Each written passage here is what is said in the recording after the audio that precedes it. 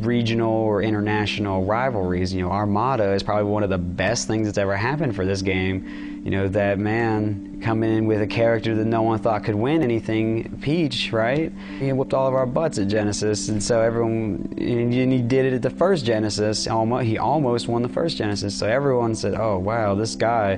He's a beast. I really think he's the favorite to win this tournament, if you were to ask me. I agree. I'm rooting for Mango. I'm rooting for Mango as well.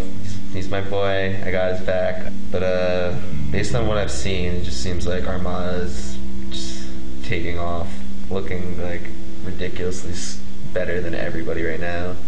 No one would question Mango being the best of all time if he had clear-cut victories over Armada. The Genesis ones were what Mango said mattered. It's 1-1 at Genesis. But they really didn't get to face off at other tournaments because, you know, there was Mango getting third at a tournament after Armada beat him, and then they just didn't see each other at all at Apex 2013. If Mango put in that effort, that time, that work, there is no question about him being the best the game has ever seen. But because he hasn't put his all in when his back was against the wall, when the one person that really threatened his title, I think there would be a lot less chatter about that.